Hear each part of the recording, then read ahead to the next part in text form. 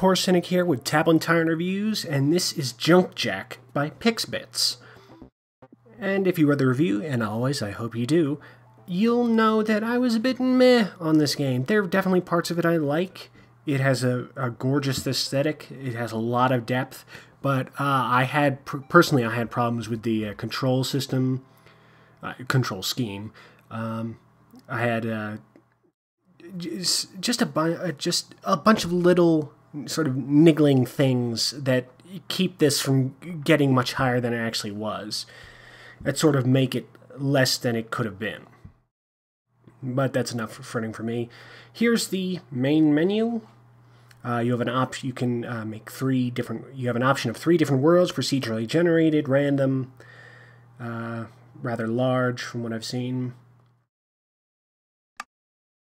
Little exclamation point triangle is how you can back up your progress, which is an interesting addition I have not seen in a lot of other sort of creative games like this. So it's a nice touch. I do like that.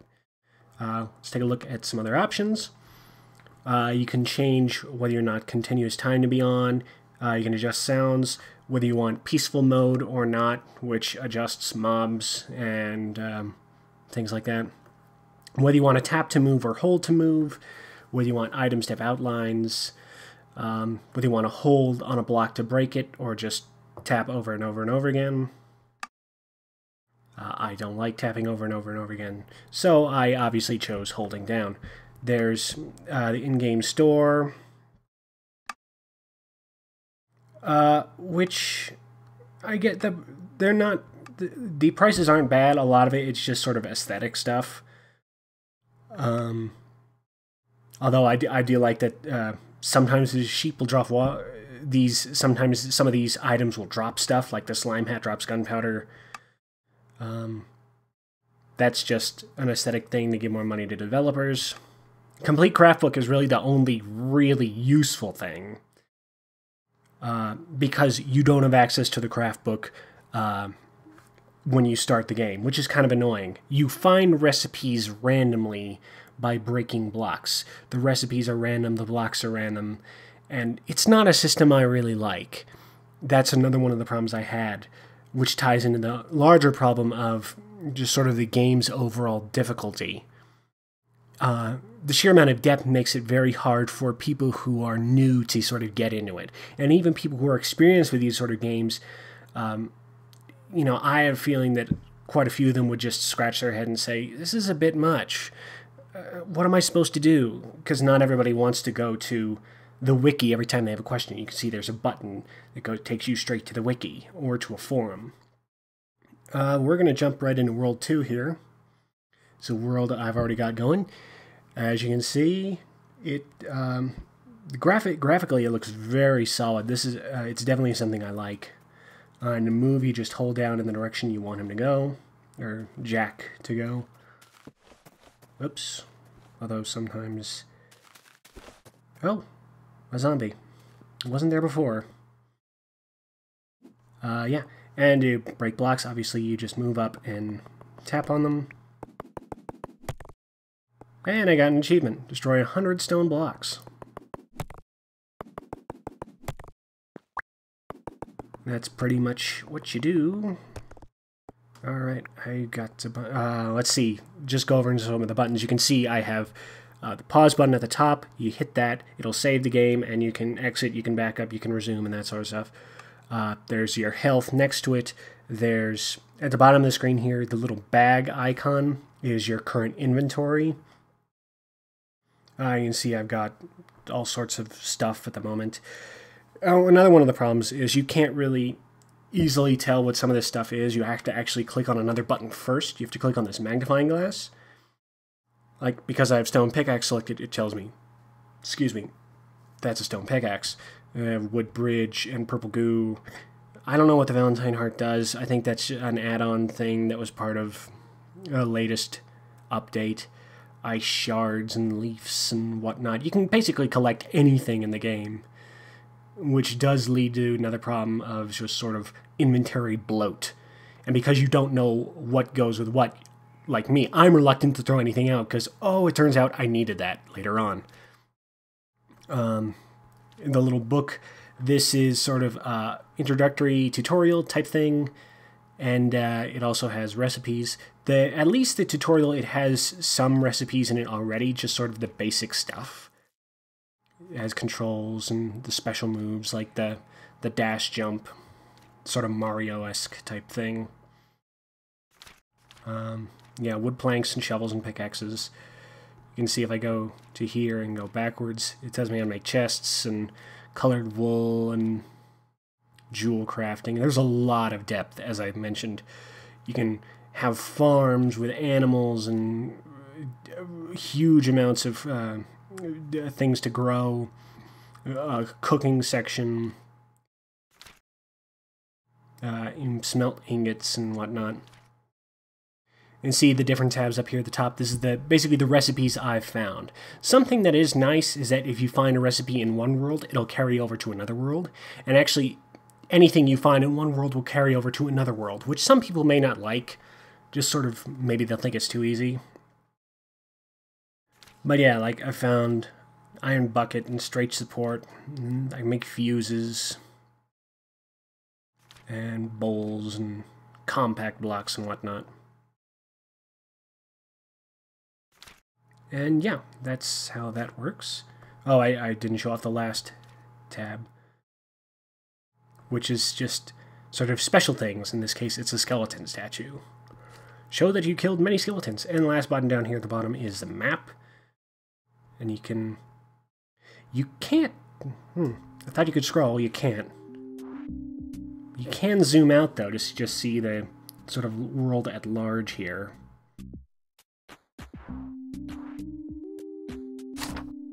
And you can escape just by tapping, and yeah, that's how that works. So let's see if I can make anything new. What's up, dude? Yeah, just moving on up. You see the dash jump they talked about, that was mentioned in the tutorial section of the book. You just swipe across the diagonal space of an empty block, and you'll jump. This is a two-plane system, which means you can mine out blocks in the background here. Just sort of if you want to put blocks of your own choice in there. Like if you're making a house, you want to have a brick wall and a wood interior. I'm gonna fill that up with some dirt. And I'm gonna put my shovel back because I don't really need dirt at the moment. Right, here is a workbench. You can make more complicated things here. See, I've got an axe recipe ready to go. I do kind of need another axe, so I'll make one of those. Stack it. I do like that you can stack items, although I'm pretty sure that is sort of commonplace.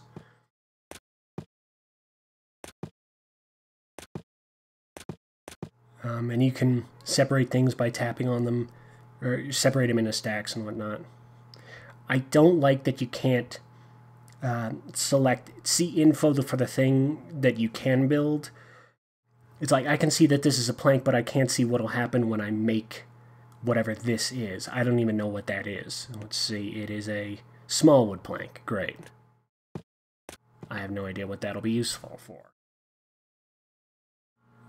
See, you got a couple of enemies out there, and this is another problem I had. Some of these enemies are really small, and they can be very difficult to hit.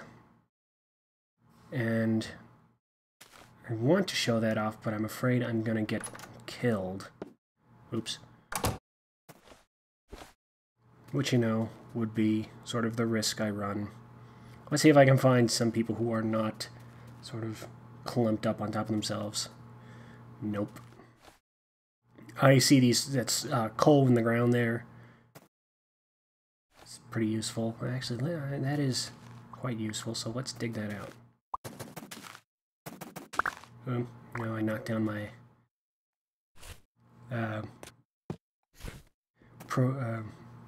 start of a farm there, or the frame. Straight wood support. It's used for like various things in farming, like vines or whatnot, if you want to make grapes. Put You can see if you don't have anything in the background, it'll automatically put something in the background, so I'm going to put a torch there.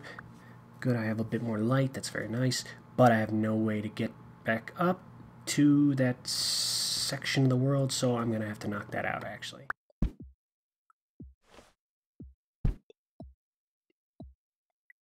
Yeah, we got some stuff I can gather here. Looks like bamboo. And this is papyrus, which you use to make paper, which I actually do have some paper already. In the chest here. Chests work as you would expect them to. We got... I have no idea what any... You know, I'm going to see what some of what I can use bamboo for. Because now I'm curious. What do I do with it? Oh, damn it. Okay. Controls are a little bit finicky, as I mentioned before. What can I do? Oh, I can make whatever that is. I have no idea what it is. So let's... That is a bamboo wall. Very nice, very fancy. As I mentioned before, a lot of depth here. I really do appreciate that. That's quite cool. For someone like me who loves a great amount of depth, it's pretty awesome. And I think I'm going to... First I'm going to break this bush, just get it out of the way. Do I need these leaves? Can I make anything with these leaves? Yes, I can. I have no idea what that is either. Let's find out. Leaves. Oh, it's just like the stuff on trees. Well, that's useful. Can I make anything with that? No. Does not appear to be the case. Probably should not be doing this outside, because I'm probably going to get my butt kicked. What was I going to do? I was going to plant some stuff. You can see there's a sheep bounced around there in the background. Now it's grass in the way. Come on, knock the grass out and put bamboo there. And we can get rid of this papyrus and we'll put some more bamboo in. Aha! I think I picked up grass seed, which I don't really want. Yeah, I did. Yes, I'm sure. Okay, so that was that. We're coming up on daytime now. Let's see. Let's muck around, see if we can make some more stuff. I don't really need leaves. They don't strike me as being useful at all. Some of the other things in my inventory here, we got stone, we got clay. Oh, trees grew. We got dirt, wood, nails. Let's get rid of these. I don't need leaves. Put those torches back in my sort of quick select there. Got, come on, ice shards, wood, feathers. You might notice the enemies haven't gone away. It's not like Minecraft where they will be sort of chased away by the sun. Basically, they are there forever until you sort of cycle out. Like if you turn hostile mobs on and off, they'll go away and you'll get new ones. I'm gonna attack this sheep. I'm gonna get some wool, some more brown wool. I thought I picked up more. I thought I had more. I knew I had some brown wool already, but I thought I picked up more than that. I guess not. Let's take a look. Piggy, give me your meats. That was creepy. But I got some pig meat. Yum. I can possibly start cooking. I cannot jump.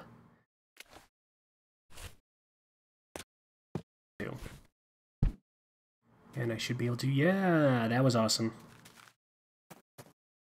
Sort of... Sorry if my voice sounds a little quiet. I'm kind of hunching over the screen away from the microphone. It's not really the best, system to do this. Oh, I got a little... This box is a chest. There should be some goodies inside it. Random stuff. Looks like nails and arrows and whatnot. Did I get anything sort of newish? No, I just got more nails, it looks like. Well, that's nice. Yeah, some more coal there. A little cave here. So I want to, or I could fall down like a dummy. Jump? No, no, I guess I'm not going to be able to make it. Darn. Okay. That sort of curtails my exploration in that direction.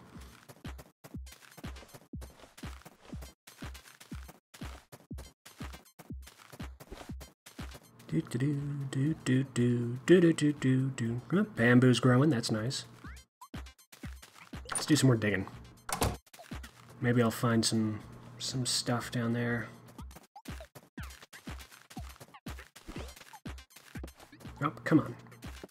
Don't bounce off the ladder, go down it. Okay. Let's start mining some more. Mining down, dig down, do a little diggy-doo. I kind of need my torches out instead of my dirt. Where did my torches go? There they are. And we are...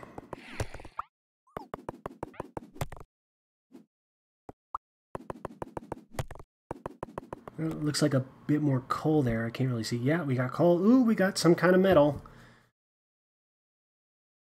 I actually kind of need to make ladders. Oh, that's a different enemy now. It used to be a zombie, now it's some sort of worm. Consistency, not happening on screen in Junk Jack. You can see that sort of gray thing under the ground there. That's actually like metal. I don't know why the world has random sort of strips of metal. But, you know, it's just weird. If I can remember how to make ladders, that'd be great. Because I haven't actually found the,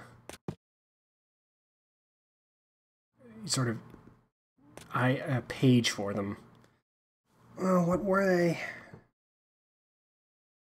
Is it like so? No. Is it like, no, it's not like that. Not like that. Is it something akin to...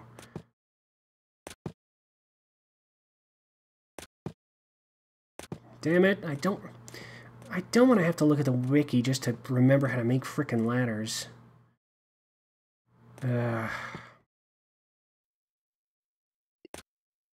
What's that? That's I think a wood wall. How do I make with the ladders? I think that's a bucket, a wooden bucket.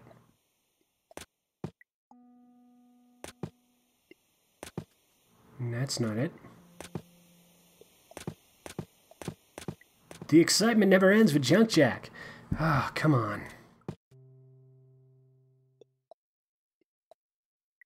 Alright, I don't want to go to the wiki, so I guess we're not going to be making any ladders.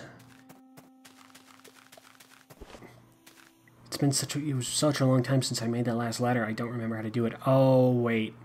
I bet it has to do with nails. You can see there are sort of gray specks in there, in the ladder. So I bet I have to use nails in some fashion. Yeah, you get to watch me do more of this. This is going to be uber fun. Why did it turn that way? That's obnoxious. Let's see if I can figure out how this works. There we go, ladders. Alright, let's make a bunch of those. They're not too many because I kind of need those nails for later on. 15 ladders should be good. 10 nails left. 25 planks. And we'll put the ladders in my inventory. We don't need an axe underground. He's got a very Mario-like set of motions, Junk Jack does. And I want to see what that metal is, so I'm going to dig down. And then I can ladder back up. Okay, so I picked up something. Iron lump. Yes, I got iron. I can smelt that bad boy as soon as I make a furnace. I forgot to make a furnace. We got a nice sort of ladder here. I can chip things out of the wall. Very nice. Get some more coal. I'll need that for smelting. Go down the ladder. Control better, game.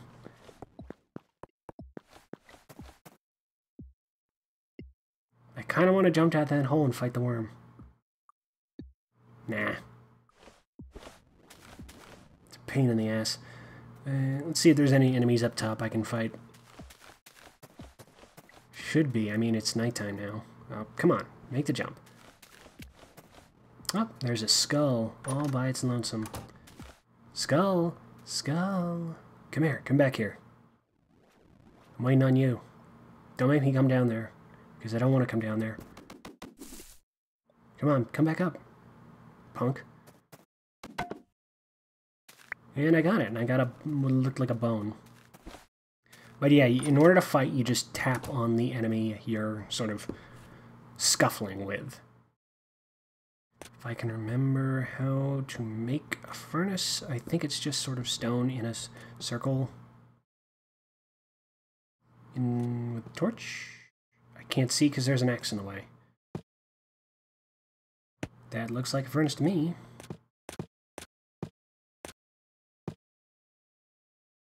Well, forge. Forge, furnace. And we'll put that right there. And we'll smelt up some iron. Not axes. We're not going to smelt my axes. We're going to take the iron and we're going to put it in with some... how do you do this? Aha! Alright, and we can... Ow. I accidentally hit myself in my own head. Smelt your first ingot, sweet. Alright, we got two bars of iron there. 2 irons of ingot. That was... What? 2 irons of ingot? Brain not worky, no good. And I can use that to make nothing at the moment because I need more. But yeah, that's Junk Jack. It's pretty fun. If you like Minecraft or you like Terraria, I would recommend this. I think there are some issues with it. It controls a little sloppy. And sort of there is a lot of... While there is a lot of depth, which I really do like, it is the kind of depth that can be confusing or intimidating to people who come into this for the first time. So I would sort of approach it with a grain of salt. Approach it, but be careful. Just realize you're probably going to have to open up the wiki quite a few times. You're probably going to have to sort of interrupt your own gameplay to figure out what's going on, which is... Some people are more okay with that. I'm sort of not in favor of it because I just like gameplay to be sort of smooth and uninterrupted. But I know some people are more sort of adaptable in that regard. So yeah, that was Junk Jack. It's $2.99 in the App Store. Pick it up if you like the look of this video. I can sort of qualified recommend it. Recommend it in a sort of limited way. But yeah, I've been Poor Cynic with Tab and Tyrant Reviews. Ta-ta and farewell. For more reviews, both written and recorded, go to www.tablettyrant.com. That's www.tablettyrant.com.